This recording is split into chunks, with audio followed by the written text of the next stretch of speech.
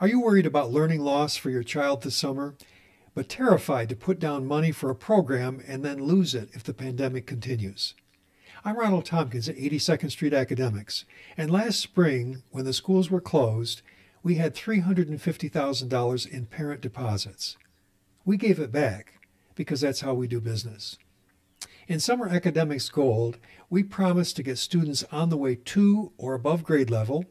We promise to keep them engaged during the day with plenty of fun and activity, and we promise to build learning communities. If this sounds like something that your family needs and you'd like to trust us, join me for an open house on March 9th or 23rd at 5 p.m.